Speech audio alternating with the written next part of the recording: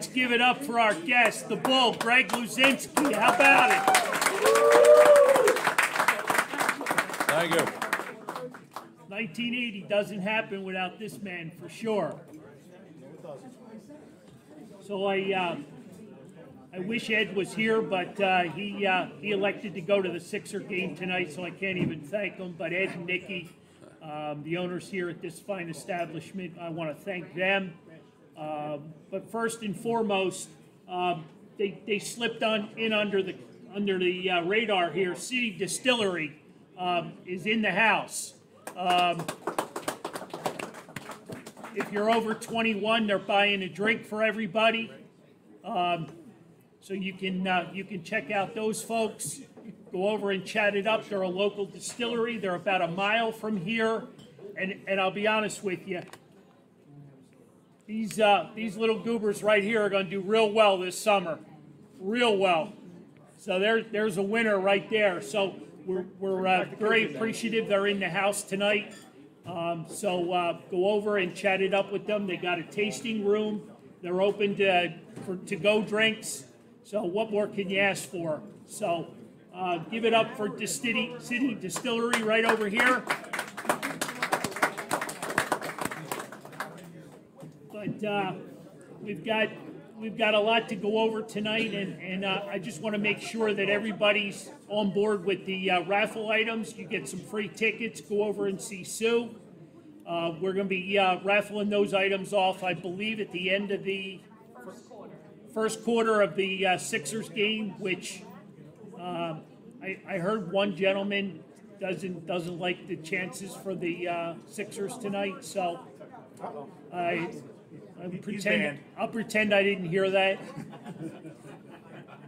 But anyway, he's sitting to my right. He's got a blue shirt on. Anyway. Yo, John. Not me. Oh. Fandle. Mr. Fandle. There goes my account. But anyway, a couple more of our sponsors tonight. State Farm Insurance right here in Northeast Philly. Philip Jan. Abramson and Denenberg, law firm out of Center City, Philadelphia, and of course Dagwoods for having us. We're back after 15 months. 15 months, so we're all anxious to get back on the road, and no better guest to kick it off than Greg the Bull Luzinski. So let's give another round for the Bull. Thank you. Well, let's get to it. So I'm not gonna mix words. I'm gonna dig right into this controversy with Major League Baseball. What are you thinking? Well, you're talking about the pitchers using substances on the ball.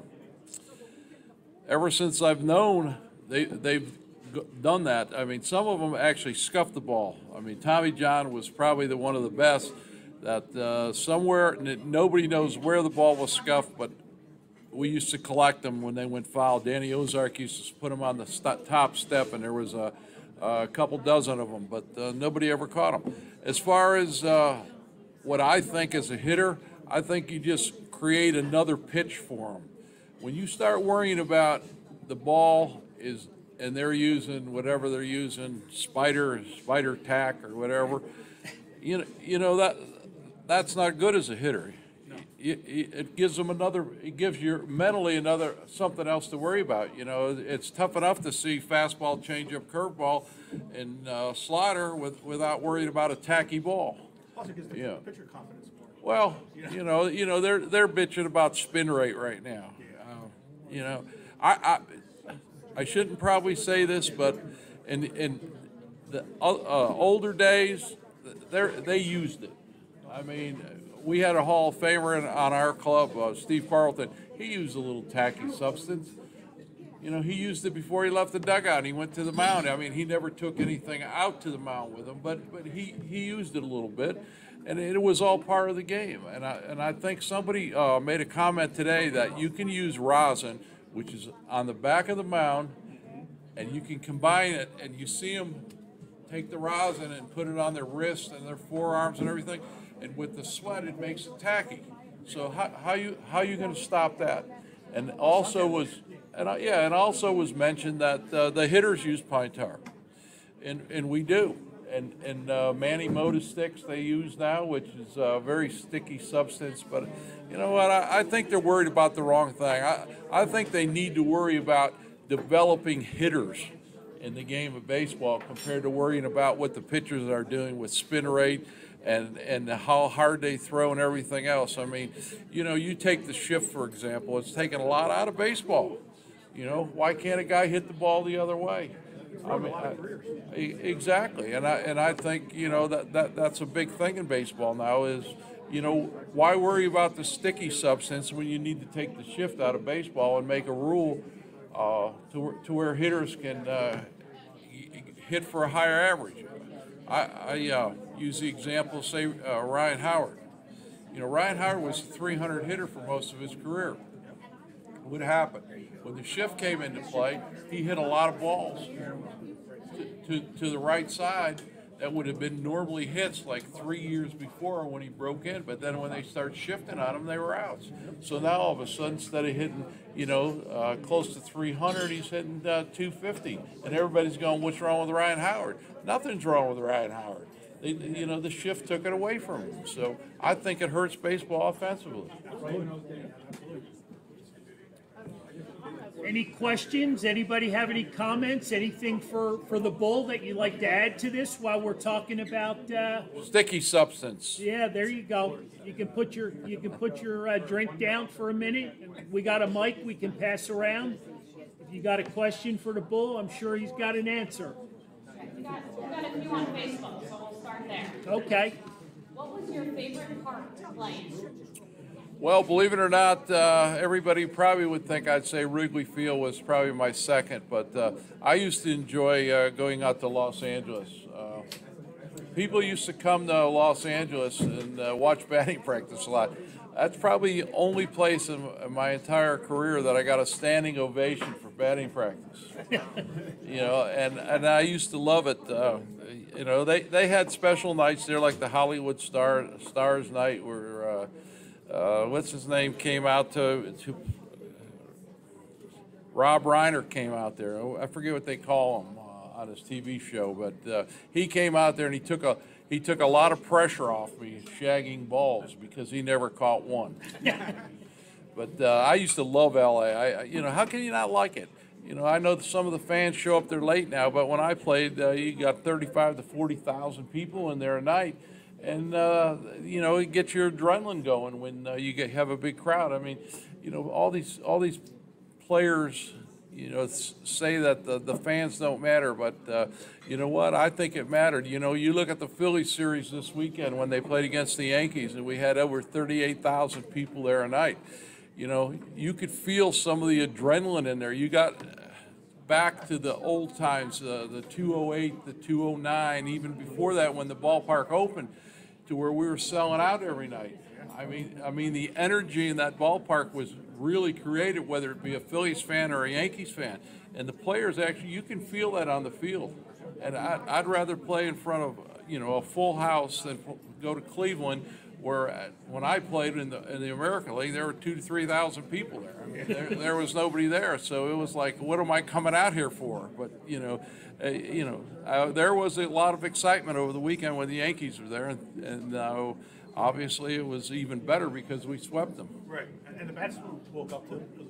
Yeah, they woke up and they went to sleep when they went to the coast. Right. They're still on Eastern time. I guess the bats are, anyways. Right. Yeah, the pitching's been good. Yeah, we've gotten some good pitching from our starters, and obviously today Wheeler goes against Kershaw, which is a great matchup in the game of baseball. So, we got a couple guys that are, probably hurt. I haven't heard the latest on Bryce Harper or the second baseman Segura. I mean, you take those two guys out of the lineup, and it puts a lot of heat and pressure on the rest of our guys. Exactly. That's for sure. So, who gave you the nickname the Bull?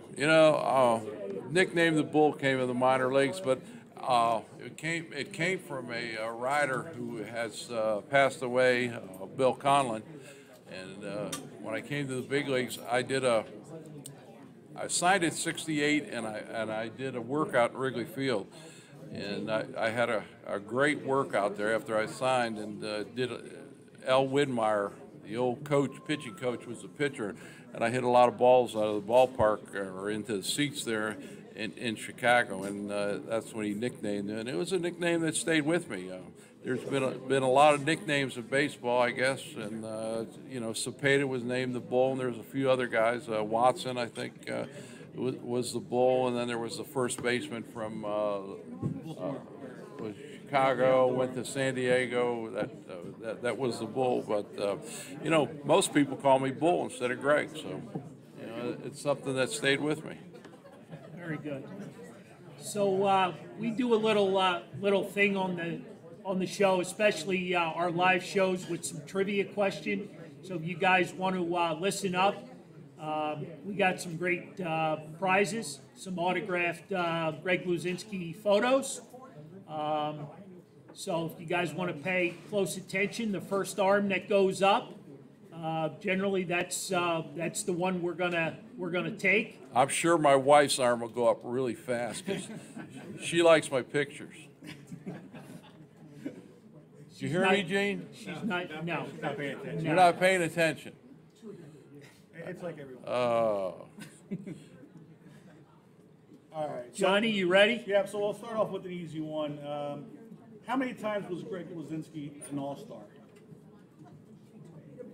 And no Googling.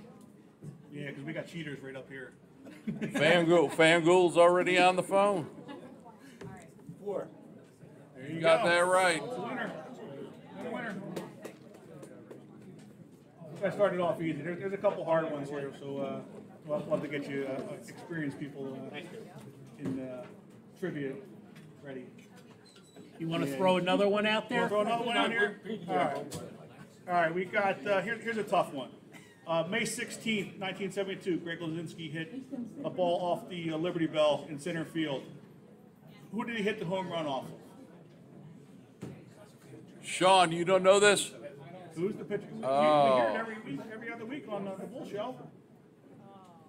Come on. He's dropping a notch down. He's your buddy. He wants his red tickets back. Hey, Ken, you don't know this either? I'm sorry.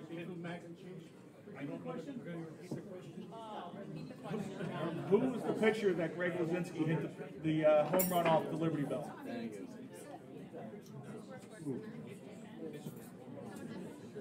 Played for the Cubs.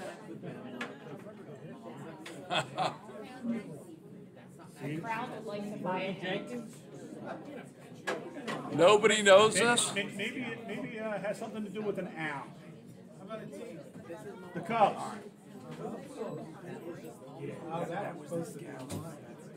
The owl goes, whoo! There you go. Who said that?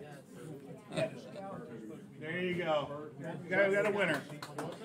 Don't work close. Bert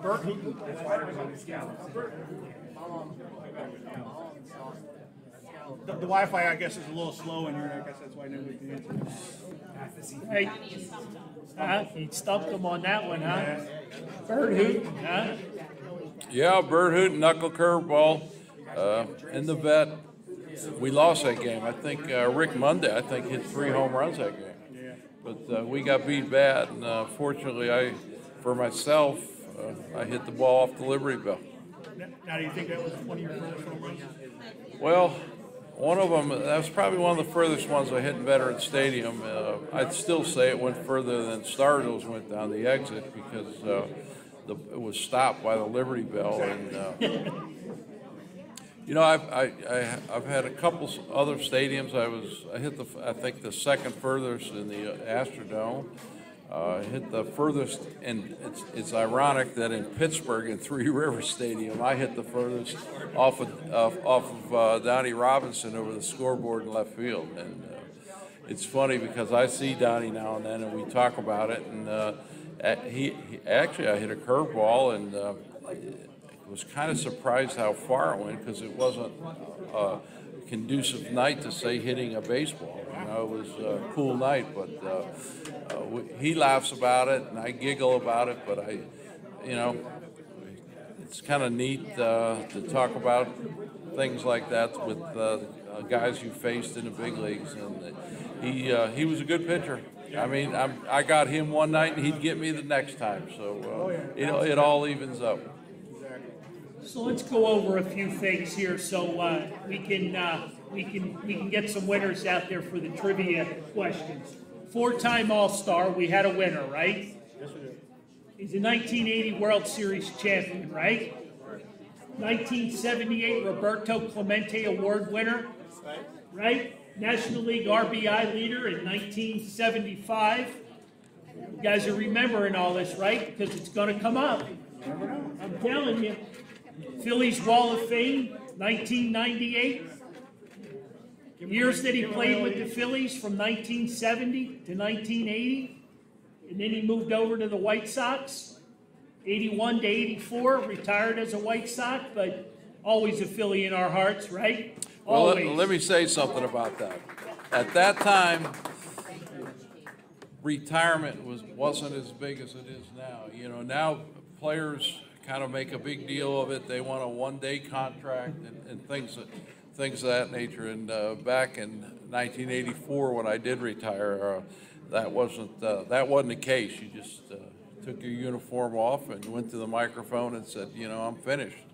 You know, I'm going to stay home with the kids and watch them grow up. So it was a lot different. But nowadays, they all want to retire and have a day for themselves.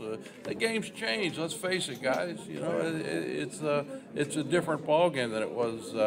40 years ago when I was playing. Couple more little tidbits. Major League debut, September 9th, 1970. Who in here remembers that?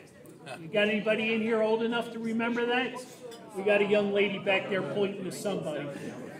I'm having trouble remembering that.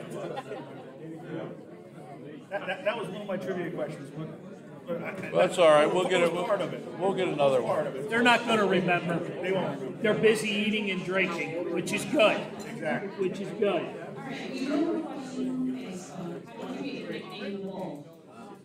We went over that a little bit ago, but a sports writer by the name of Bill Conlon gave that to me after a workout I did in 1968 when I was signed, drafted by the Phillies. I think I was like 11th in the country. That kind of surprised me a little bit, but I took another trivia question away from him.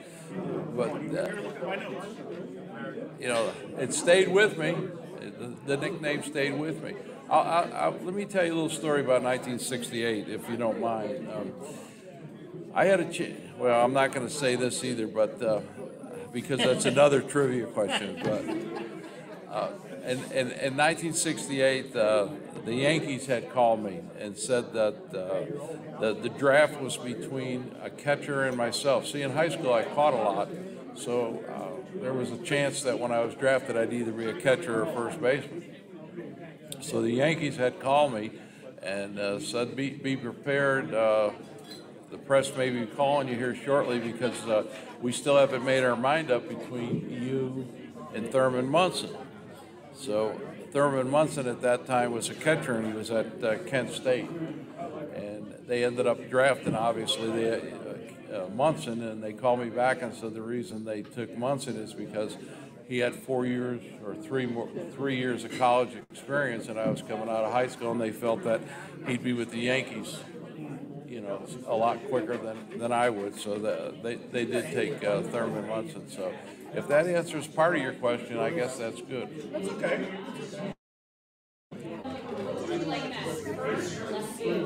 Well, I was a first baseman my whole career in the minor leagues, and what happened is recalled to Philadelphia, and people, I don't know if they remember Darren Johnson, but Darren Johnson had come off 3 30-year home runs a year for the Phillies, and he was first baseman. They had moved him to third base to play a little bit of third base, and he couldn't play there, and they moved him to the outfield. So eventually they said it would be easier for me to go to left field, so I ended up in left field, but I was a first baseman my whole career in the minor leagues. I ended up back there at all. So how much of an adjustment was that for you? Well, it was a big adjustment, obviously, but Paul Owens was the general manager, and I was ready to go to spring training, not spring training, but to winter ball, and they didn't want me to go to winter ball. They said, you'll be fine in spring training. He said, there's no pressure on you. You're gonna play left field and hit fourth. You know, but there's no pressure. So, but I enjoyed it. I had a good time. You know, there's a little star next to my name for defense that people probably will not believe, but I led my first year in defense percentage-wise in left field, which I'm kind of proud of. Yeah, exactly. And like Larry Anderson tells you, if they didn't score in the way they do now, you would have won the 6-0 club. Oh yeah, we text back and forth while Larry's on the radio, and it's kind of a neat thing. But there's been a lot of official scoring that people are questioning nowadays. There's a little bit that goes with it, I guess, nowadays. How hard the balls hit.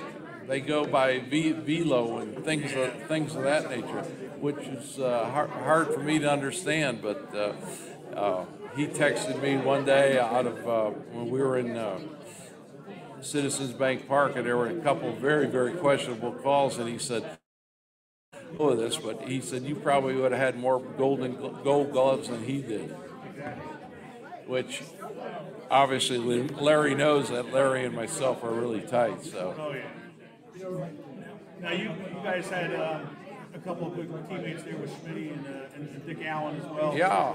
How were those batting practices? You know? Well, we had good batting practices. I think Dick Allen was probably somebody that was not appreciated probably as well by the fans. When you talk to Dick, and if you read his book, and they're coming out with a video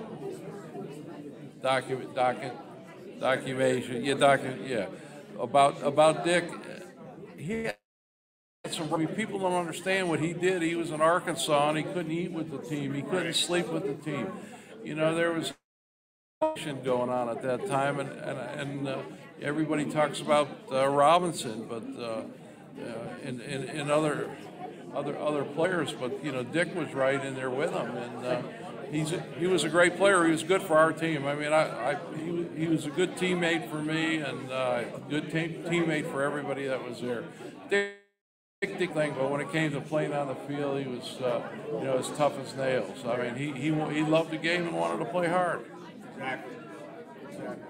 What are your thoughts? Does he have a chance for the Hall? Oh, when you look at his numbers, he should be in the Hall of Fame. I mean, it's ridiculous.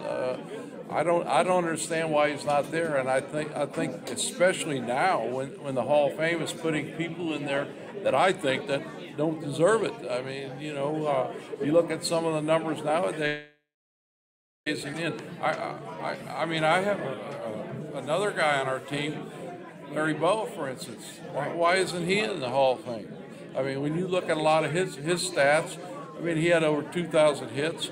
Obviously, he was an era that Concepcion was there that took a lot of gold gloves probably away from him, but I don't think Larry was appreciated for what he did at shortstop in the time he played. I'm not talking about today, but I'm talking about the time back in the day when he played. So hopefully someday he'll get there. Yeah, shortstops were different. You know, like I said, now they're home run hitters.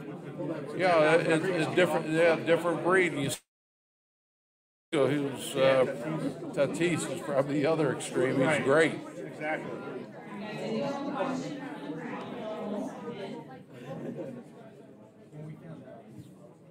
Great. Thanks for coming out tonight. You guys are awesome.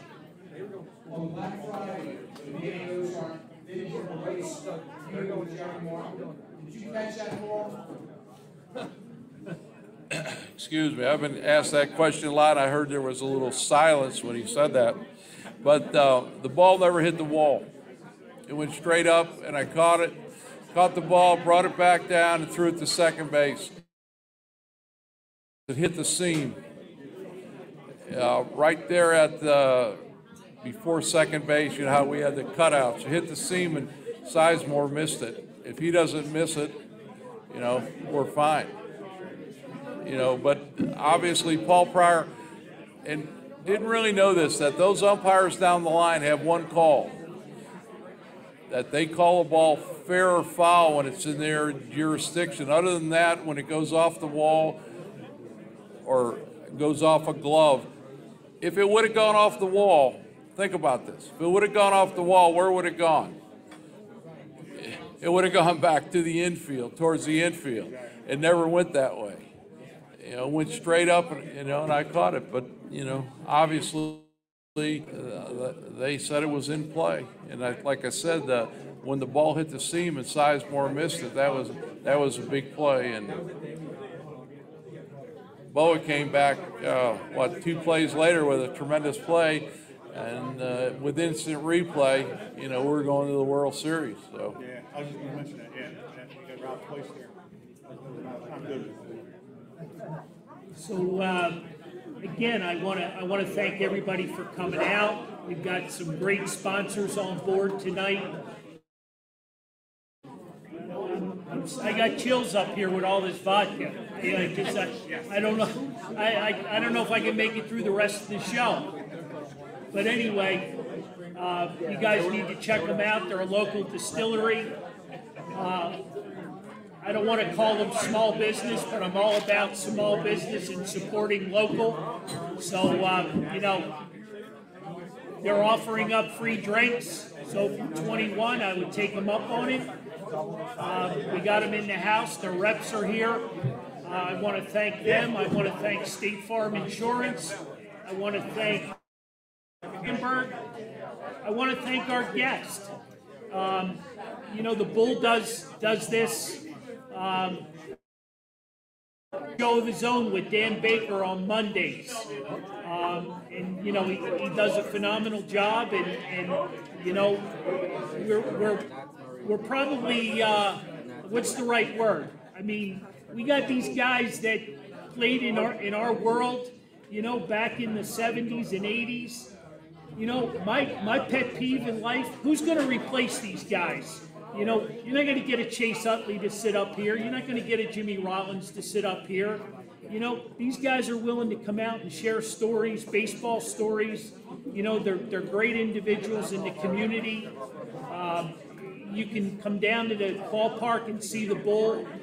You know, he'll take pictures with you, sign autographs. These are the guys that we, you know, we really thrive on. And I just, you know, I'm old. I'm going to be 65 next month. You know what I mean? When generation of players recognize this? You know, when do they start to give back? You know, and start doing the things for the kids, you know, in the community and whatnot. You know, you try to get them to come out and do things, and, you know, they're not available. But here's a guy, you could call him on the spur of the moment, and he's there. Just give me the address, and he's there. You know, you talk, Carl talks about stories. I'm going to tell you a story. I know they're passing around a Larry Boa jersey. Well, Larry Boa was my roommate for many years in the big leagues. We're in Houston, and he strikes out right-handed, and he just stands there in the batter's box. And the on deck, I forget who was on deck, and Paul Owens was the manager at the time. And he yells to the on deck circle, "Go get him, go get him." Well, I was in the hole, so I'm getting ready to walk up the steps to the dugout. And Paul Owens walks, he said, "Bull, go get him. I'm out of this game for him." That was a strike. So I go up there and I try to go get him, and he turns around and he doesn't want to leave. Now, he's been standing there, and the umpire's already throwing him out of the game. So finally I get him to go to the dugout. Well, I was in the on-deck circle, and in Houston, there's a long way to the clubhouse. Well, he broke every light bulb going up to the clubhouse. So the game ended, you see 33 guys holding hands going up to the clubhouse. Well, we get back to the room and knock on the door, and the trainer says, "Hey, Bull, can you come you go downstairs for a little bit. I need to talk to your little buddy. So I said, okay, fine. So I was down there probably an hour or better. Finally, the trainer came down and says, you can go up and talk to, go back to the room. So I go back to the room and I walk in the room. I said, yo, Bo. I said, man, that was over an hour talk. He says, man, you can't believe some of the stuff this guy asked me. I said, what's that? He asked me if I ever got so bad I was in a slump that I thought about jumping. I said, you're kidding me. So guess what? Anytime we went on the road, we never got hired the second floor. That's Larry Boa. Yeah. Oh, yeah. He's intense, that's for sure. I got to get him here to get on this show. You'd love him. Oh, yeah, he was at Carl's month ago. Well, we're talking about Hall of Famers. I think he's a Hall of Famer. I really do. So, times back then you had roommates. Nowadays you don't have a roommate. Yeah, they're all. And it was fun because you had some camaraderie as far as the team goes when you had a roommate. Exactly. You have a question? Who's the toughest pitcher you faced? Wow. What pitcher did you love to face? Well, the pitcher that I probably had the most success from a home run standpoint was Steve Renko from the Montreal Expos. He probably got me 0-2 quicker than any pitcher in the league, but I knew he'd always make a mistake with his breaking ball. And he did. I think I hit 7 or 8 home runs off of him in my career. Toughest pitcher, and it was another Hall of Famer. And tell you a little story. When I first came to the big leagues, we were going on a road trip, and you have to pack bats. How many bats you think you'll need on that road trip?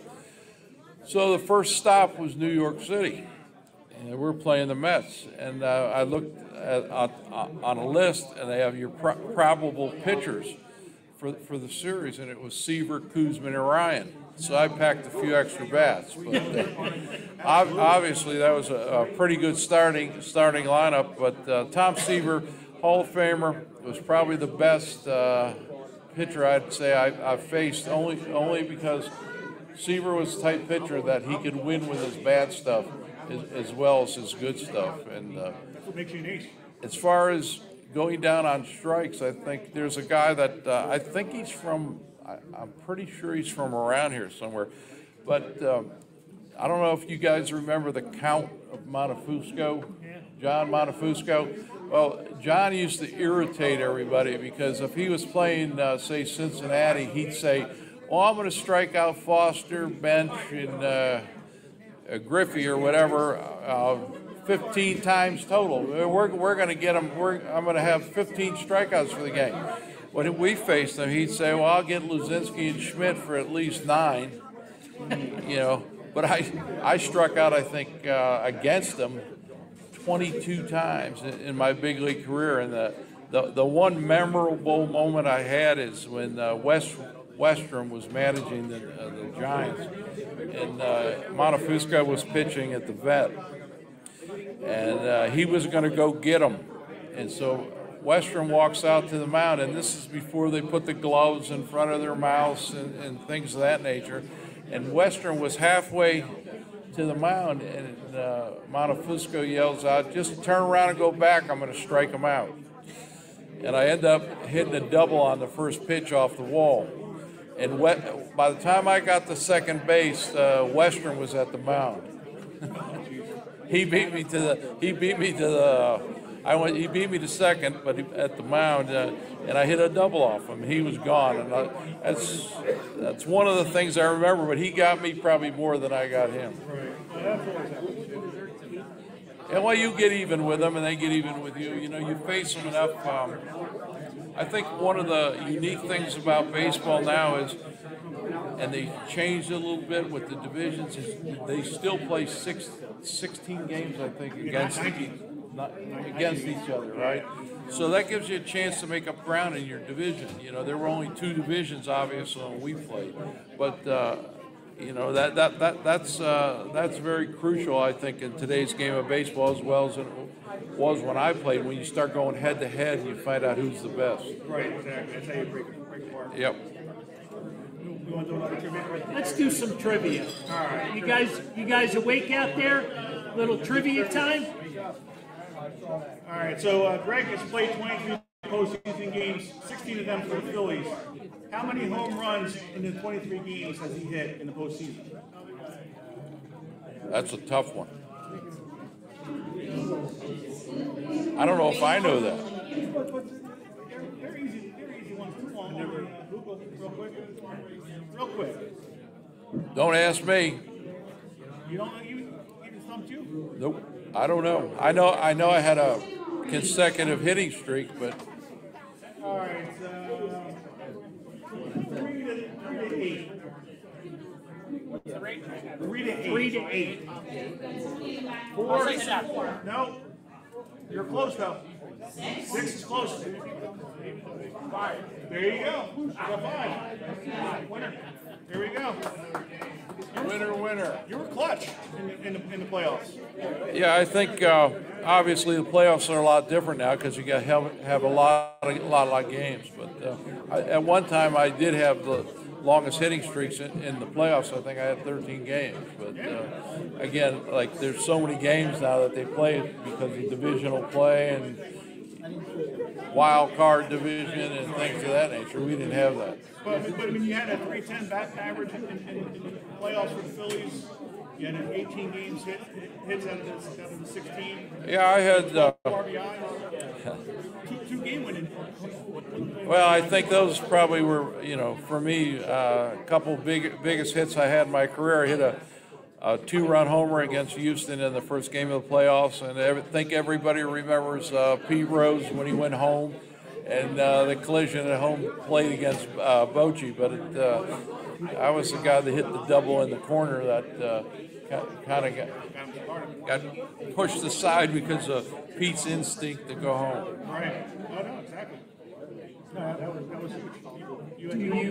Do you have an easy trivia question? You have an easy one. All right. Greg kind of already alluded to it, but in 1968, he was the first-round pick. What was the overall pick that he was? Now, he already announced it, so this one's not hard. They're not listening. Yeah, here it's hard to hear. It's hard to hear? Hard to hear? Oh, I would think FanDuel would get this because he's really close. And he probably had a bet on it. Nobody? I'll give you another one myself. Before I was number 19, what was my previous number?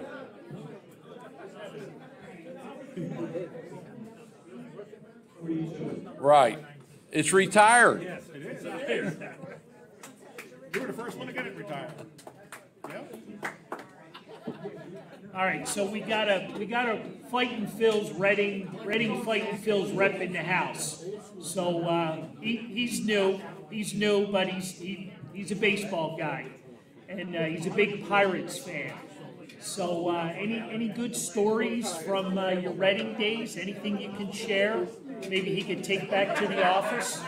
Well, speaking of the Pirates, we did get beat in the year I was there in Reading by the Pirates in a playoff series. Andy Semenek was our manager, and the one thing I do remember is I faced Bruce Keeson, who pitched the playoff game there, and they counted the playoff game towards winning the batting title.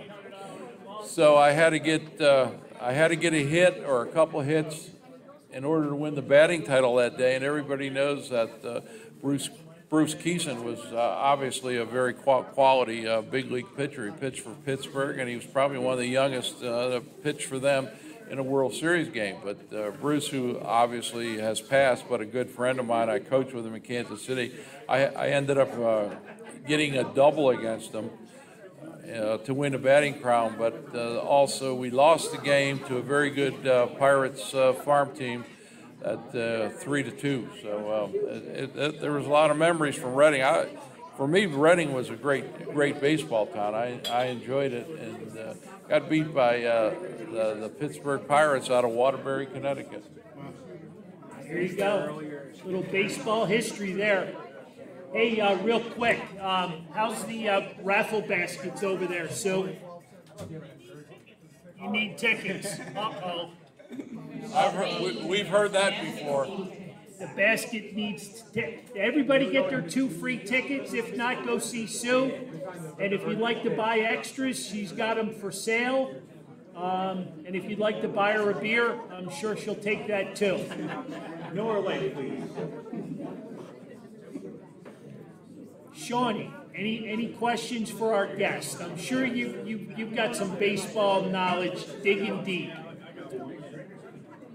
Lauren, go over there with the mic with Mr. Sean. So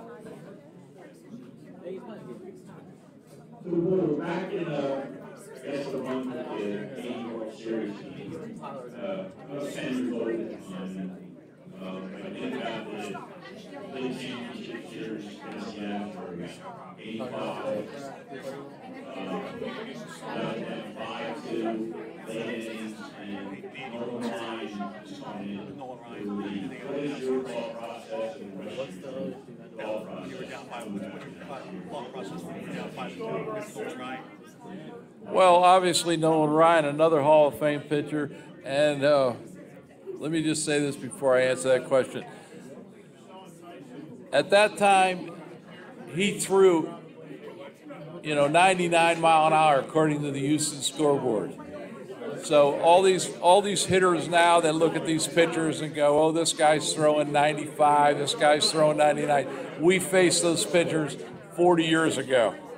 But Nolan Ryan, the key thing I think against Ryan was the bunt. Greg Gross never dropped the bunt. He was a great pinch hitter for us, but I'd never seen him bunt before in his life.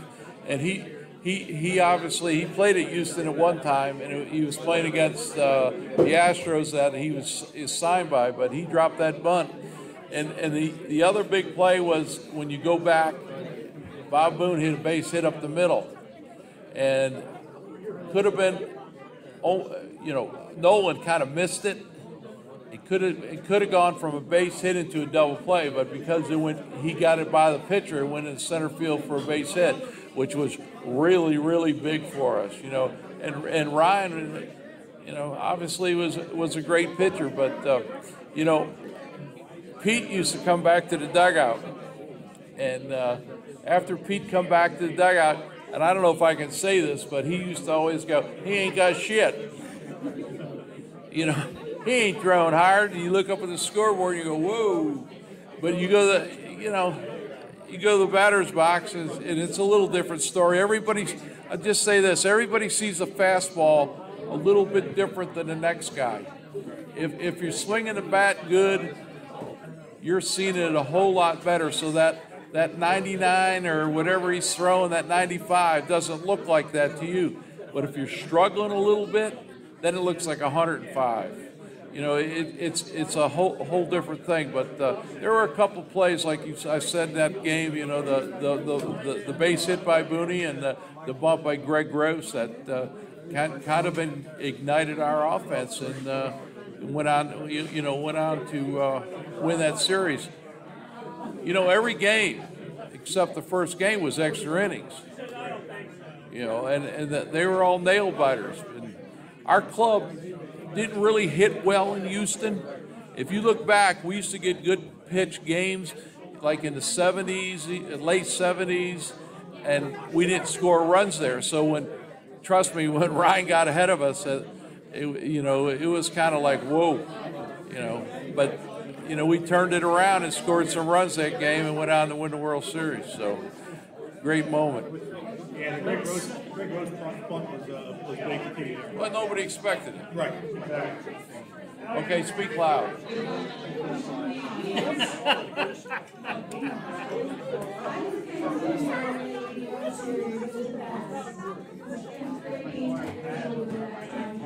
Yeah, the why you were playing with the Phillies organization. Who was the biggest influence? Players, I don't have it, but you have awesome to be around. Well, your question's probably a lot longer than my answer. First of all, I'm 70 years old, and I don't know how you expected me to hear all that. The influence. Okay, influence as far as playing a game of baseball. Ashburn, Harry Callis? Oh, Richie Ashburn and Harry Callis were outstanding, and I was offered, because Ashburn had passed, but I was offered the Phillies hitting coach job, which I turned down because of Richie Ashburn. Richie wanted me to always be a coach and wanted me to be a hitting coach. He said because I was the one guy that had the right attitude towards the approach to hitting, because I used to always hit off a fastball. I talked to Richie a lot about it and talked about hit off the fastball and adjust to a breaking ball. All these people that say they sit on pitches like they're sitting on a off-speed changeup or a curveball, it's all bull crap. If you're not ready for a fastball, you're not going to be ready for a changeup, or you're not going to be ready for a curveball. The hardest thing about hitting that you have to get through a hitter's mind, and you can even watch it now on TV. If you're not ready for a fastball to hit a fastball, you're not going to hit. You're going to foul it off. Hoskins is now in an 0 for 34 or 35 slump, which is unheard of. You know what? He pulls all his hard hit balls foul. You know why? Because he doesn't get to a position to see the pitch. If he got to a better position to see the pitch, he wouldn't do that. But he jumps out there and everything's going foul. So, you know, I'm not saying hitting's easy. I've made a lot of mistakes. I struck out a lot of times.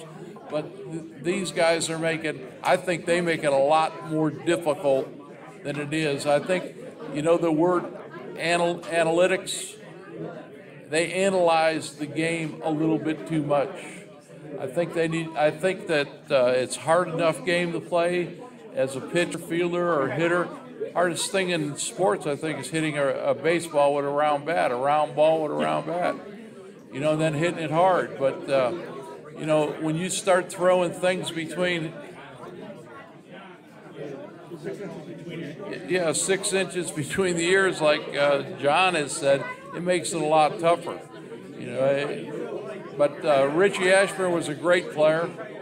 You know, I remember watching him in Chicago when he got traded to Chicago when I was growing up. So he was a great player, and I think him and Harry Callis was probably one of the best announcing duels you'll see in the game of baseball. Yeah, we missed them a lot. Yeah.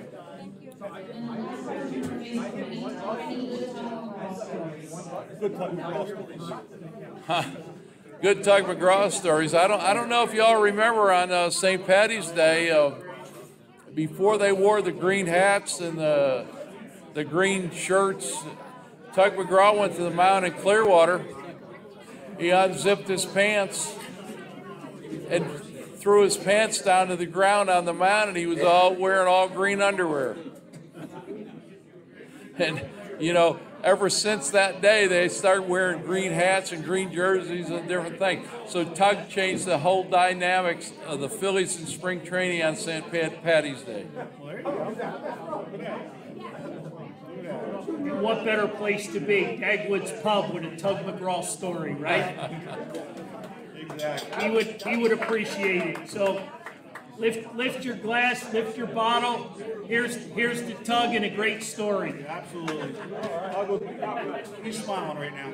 You got it. Hey, let's reel it in a little bit. Modern day baseball, 2021. What is there a player that you have your eyes on? Is there somebody that you really admire as a all-around player?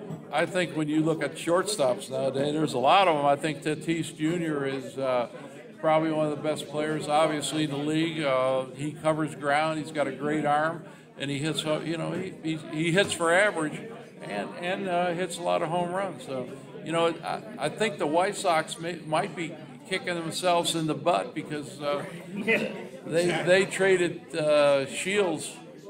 And got from San Diego and sent Tatis to San Diego. So you know they're probably, obviously they got a pretty good shortstop in Anderson, but having that combination, say Tatis and Anderson, second and short would have been a hell of a combination. But he's just a great player. I mean, you think about it.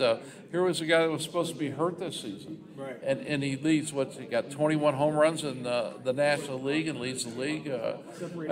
Yeah, he's just a great player. That obviously family baseball. Right. You know, Another but team. There's a lot of them right now. a lot of them played in the big leagues, but I don't know. It's just amazing to me that these shortstops nowadays play with the power they did. I think a lot of this started though when you look at Jeter. I mean, Jeter was probably one of the best players you're going to see at shortstop for a long, long time. And great career, and now he's president of the Miami Marlins. Yeah. So there's a lot of great players out there, but I think Tatis is probably, for me, one of the guys that I really enjoy. I really enjoy watching because you don't really know what to expect. You don't know expect a double in a gap or a base hit or the ball going 470 feet. Yeah, he's exciting. Yeah, he's an exciting player. Now, how do you think you would fare nowadays? Well, with all the analytics, like you're saying, you know. There's no question that Citizens Bank Park is probably without a doubt, a hitter's ballpark. And when you look at the vet, they used to have the low wall, and then after the first year in '71, because they had so many balls bouncing over the walls that hurt you on a double and a guy on base, they raised the wall. And you just look at the dimensions of Citizens Bank Park. I talked to Schmitty about home runs not too long ago. We were talking about right field home runs. And when you look right now at Citizens Bank Park and you compare it to Veterans Stadium, there's no question you'd like to hit Citizens Bank Park. We were talking about right. I said, Schmitty, you hit a lot more home runs than I did. You hit over 500 home runs. I said, I was only at 307, but I don't remember hitting many home runs to right field. He says, either do I. He says, but nowadays, and you hear Schmitty talk about it all the time, on Sunday, hitting the ball to right field, hitting the ball through the hole, the gaps that they give you. So you know that obviously this ballpark, they're playing in now, the ball carries a lot better. And I think the bats with the new lacquers, we had 2 bat companies. Now they probably have 17. We had 1 lacquer. I remember when Pete Rose went to Mizuno, they had to approve the lacquer that the Mizuno bats had on them. This is way back when, in 1979.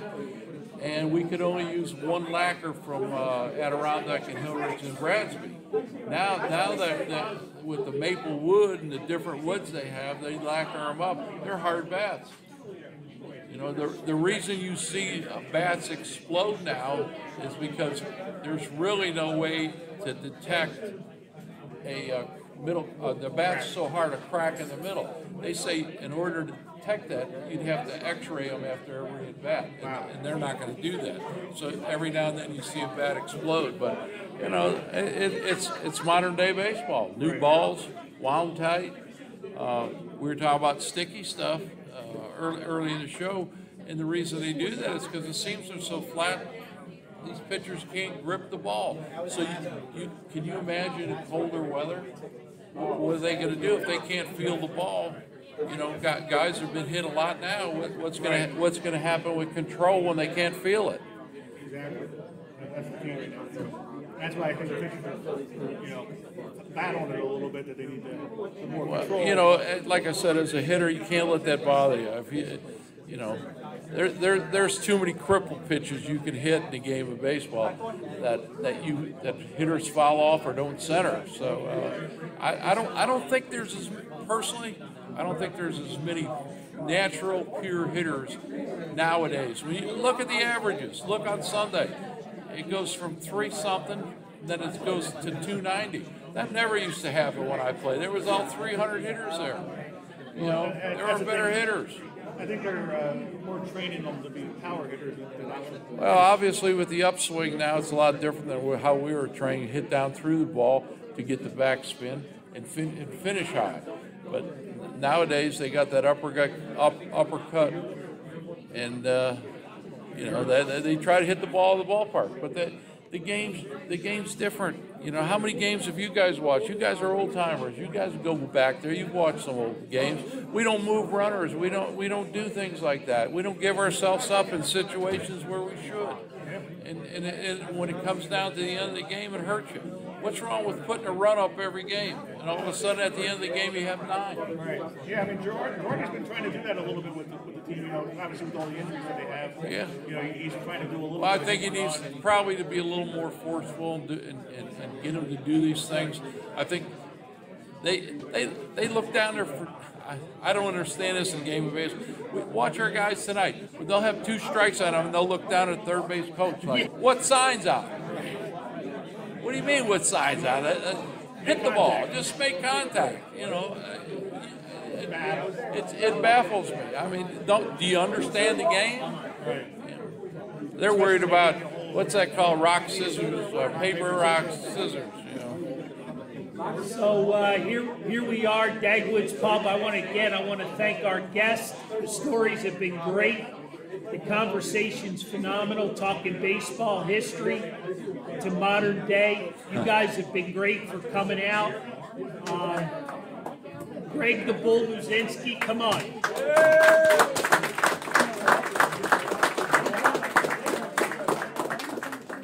Again, I want to thank Ed and Nikki, from the owners here at Dagwood's Pub, for providing us this great backdrop.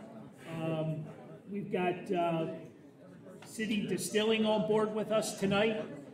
Go check out those folks. They're local. I'm not local, but I'm going to go check them out because they got some good things. So we need to put them at the top. So again, You really think this is a popsicle?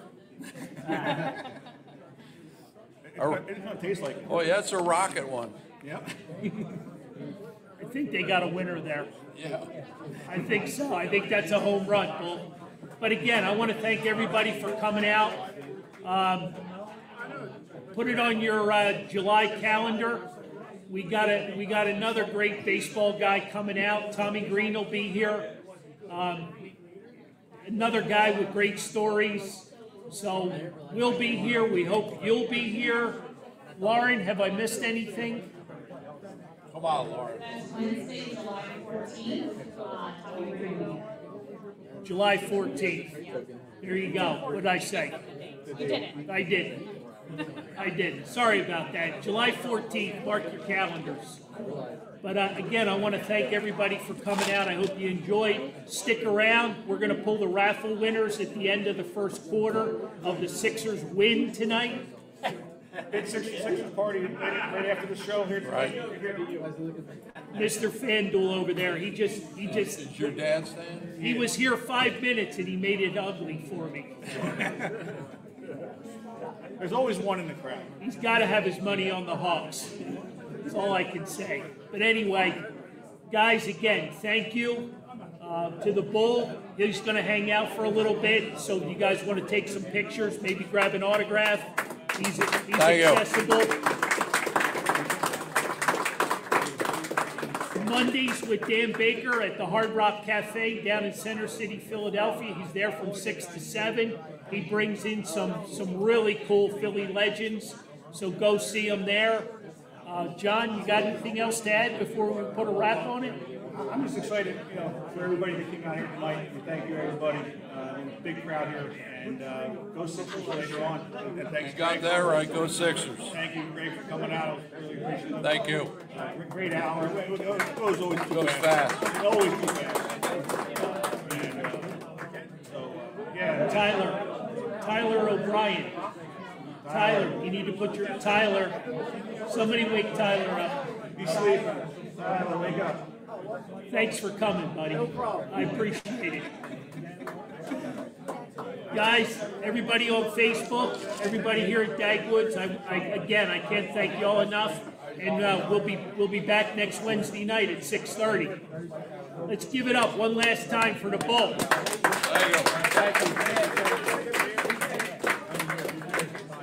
All right, guys.